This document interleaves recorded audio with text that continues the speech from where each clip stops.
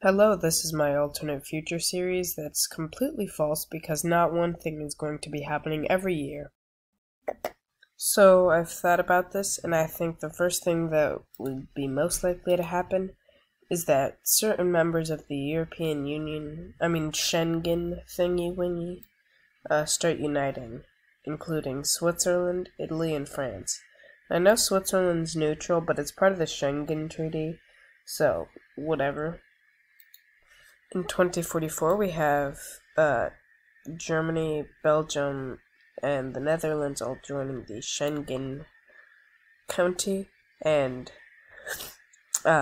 in the war over in Ukraine, I guess I'll just color in Russia and Ukraine to, Okay, I know that's really weird for the colors because Ukraine's not really the attacker here. In them, Ukraine and Russia have sued for further peace, with Russia capturing all this land and Ukraine keeping that. And so, let's see. This is what they decided on. Russia gets everything until the Ukrainian-Belarusian border meet at the most southern point. It goes down to the most northern point of the southern point of Moldovan border. In 2046, Spain and Portugal both joined the Schengen County. That's just what we're going to call it now. Schengen. Okay? And Russia and Belarus unite.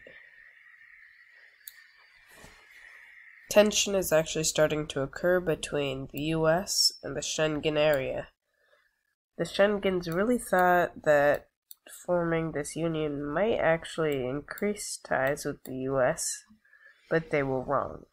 The US does not really like them anymore, and decides to break off all ties, along with Canada because, they're basically the US, just more north.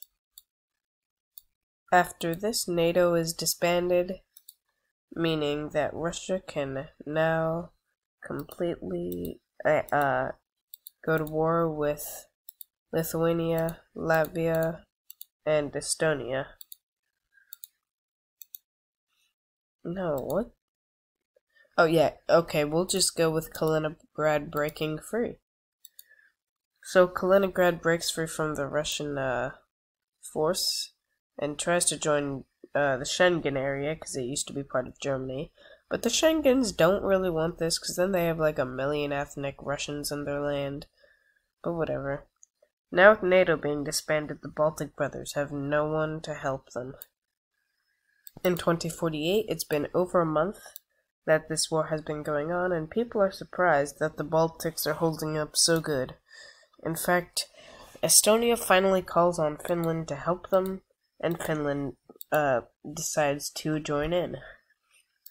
Now with Finland against them, the Russians are actually starting to be kind of pushed back. And they want to get to the end of the peninsula. I don't really know what this thing's name is.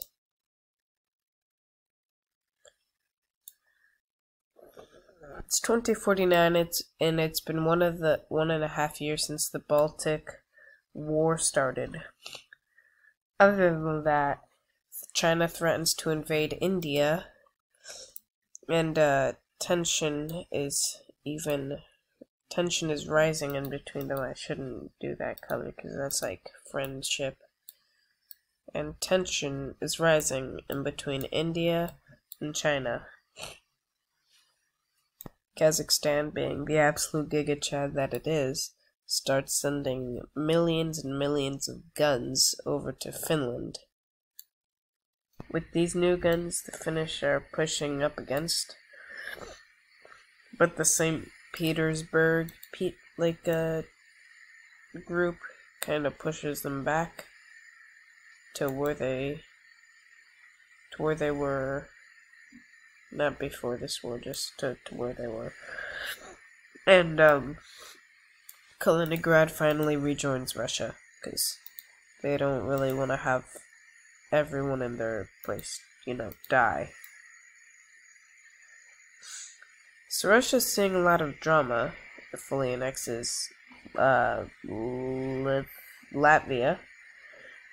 So Russia's seeing a lot of drama. Not many countries are friends with it anymore. And they break Finland into two. Like I was saying, not many countries break Finland into two. Not many countries are friends with it anymore. You see, even tension between China and Russia are spiking.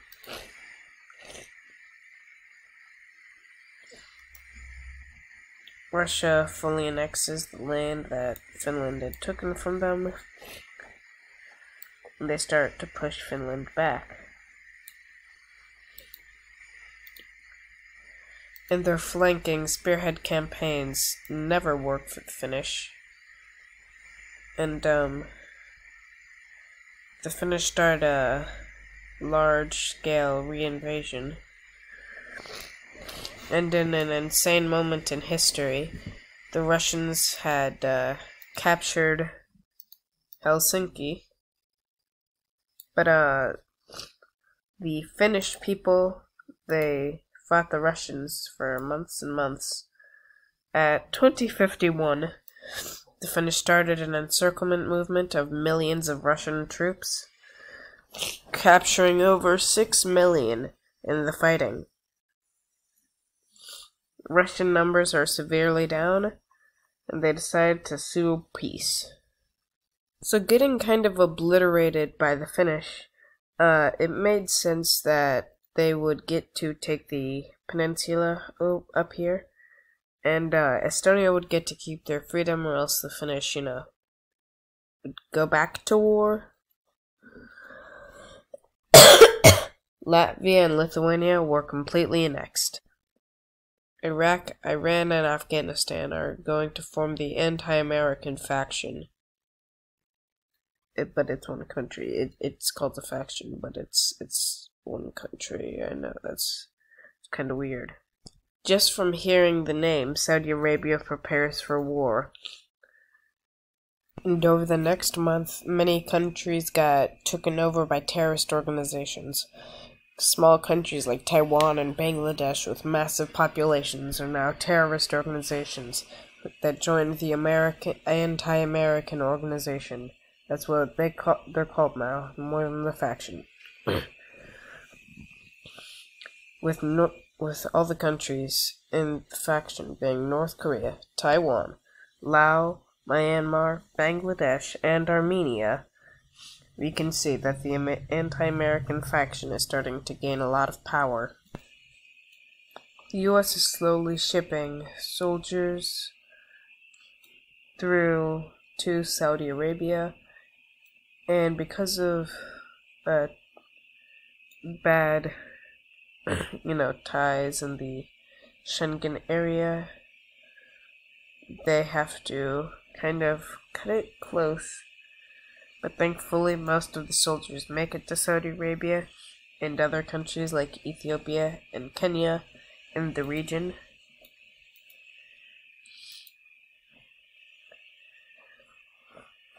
India is starting to be taken over by terrorist organizations. Many people from the Taliban are moving through Pakistan and are starting to take over India. In 2054, a northern Indian region breaks off from the rest of India and joins the anti-American faction.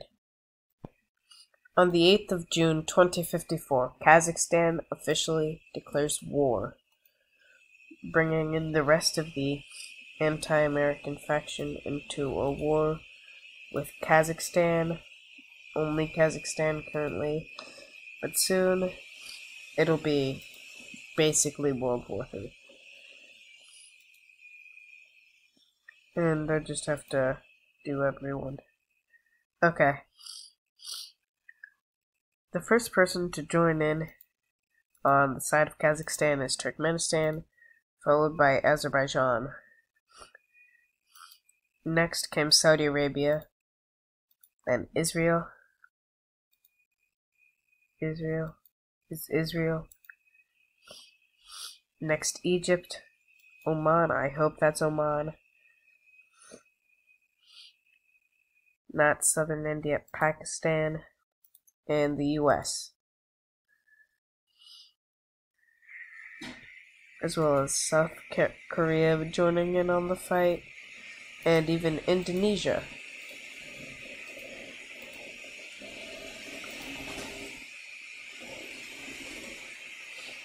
Indonesia launches many crusades into Myanmar. Some of them didn't fail. So they made naval landings along the coast of Myanmar. Right there. And Turkmen and Kazakh troops start to break free from the front lines and get into what used to be northern Iran. Azerbaijan is quickly taken control of and has to surrender. Has to surrender. Is my computer not listening to me? What is wrong? Something was wrong with Paint 3D. Anyway, Azerbaijan had to surrender, but thankfully small breakthroughs in the Saudi Arabian lines were made. After this, Kuwait joins on the side of the Americans, because, you know, Kuwait loves America. And Israel actually does send, like, some larger bombs into the region of Iraq. Now, even though all of this is happening, Lebanon and Palestine wouldn't join in on the anti-American faction. Not because they like America, but just they know that they're not gonna win. Pakistani and Turkmen troops meet up and start pushing the Indians out of the area. North Korea makes a quick surprise invasion of the south. They capture Seoul, Daegang, Yuchin, I think it's pronounced. I'm probably wrong. And,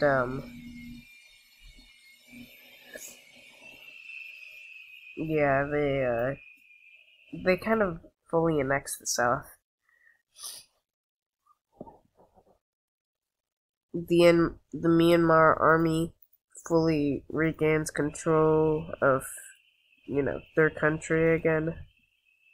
So it's 2054 and the Myanmarese army starts to break through, and much of the non-Tamil and eastern Hindi regions of India are captured and forced to join the Anti-American League, and the southern Tamil regions too. Sri Lanka soon turns on the Americans, and what's left of India is forced to join the Anti-American League as well. Now India is very strong. Well, what is the countries that make up India is very strong, and start to push back the Pakis, and the Iranians also start to push back the Turkmens. The Saudi Arabian and Kuwaiti troops start to move through and capture much of the destroyed area that, you know, Israel left over, as well as Egypti troops getting through Israel and through Jordan. Jordan soon turns to the side of the Americans. So this is what happened after that, and I hope you enjoyed episode 1.